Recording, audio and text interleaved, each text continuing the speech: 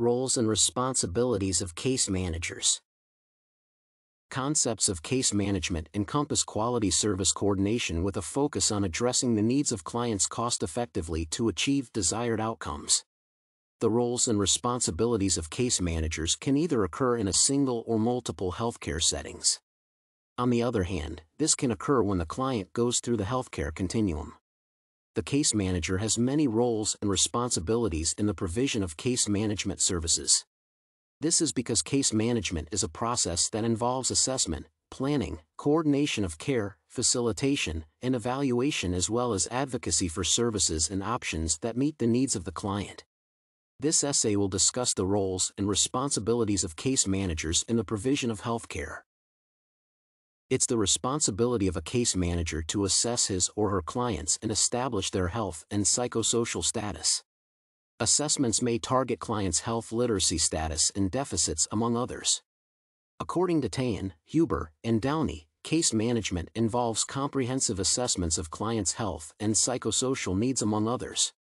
More so, the case manager doesn't stop at that point. He or she goes ahead to develop a case management plan in liaison with the client, family, and caregiver. Yoderwise asserts that case managers have an essential role in the provision of care since they screen and assess the client's needs through the analysis of information, which results in the professional judgment of risks, needs, and strengths. Thereafter, the case management plans with the client, his or her family, caregivers, payer, and the community as a whole. The plan aims at maximizing healthcare quality to achieve cost-effective outcomes. Case planning is key in determining the goals and objectives of care. Such involves the identification of strategies to address the emotional, social, and physical needs of the client. Since this is an interactive process, all the stakeholders should play their respective roles under the influence of the case manager.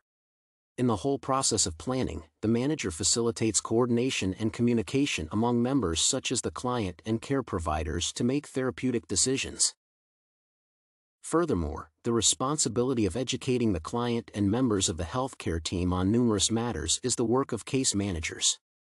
Education dwells on matters like community resources, treatment options available, case management, insurance benefits, and psychosocial concerns. The aim of this is to ensure that quality decisions are made on an informed and timely basis.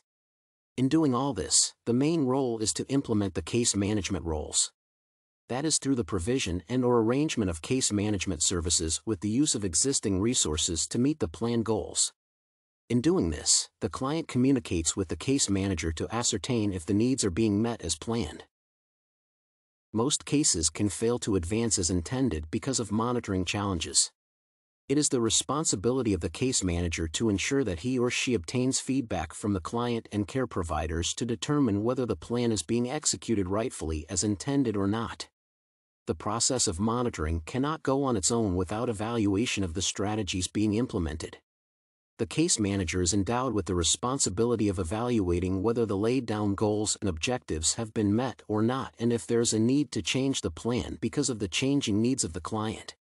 In the case that the needs have changed, the case manager goes ahead to facilitate the whole case management process from the beginning. Finally, the case managers have the role of advocating for the client and the payer to enhance positive outcomes. Tahan, Huber, and Downey reiterate that when case managers advocate for the client and the payer, the case management outcomes are often positive. In the case of a conflict, the rights and needs of the client are prioritized. Once all the roles and responsibilities are played well, the case manager can close the case at the most appropriate time. That is when the intended goals and objectives have been met and the client's problems have been solved.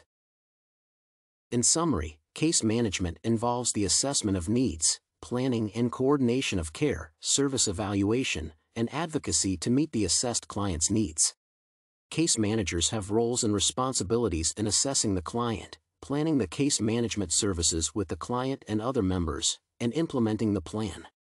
Furthermore, case managers have the role to monitor and evaluate the execution of the laid-down plans. Importantly, case managers have an immense responsibility to advocate for the rights and needs of both the client and the payer to achieve better outcomes after quality service delivery.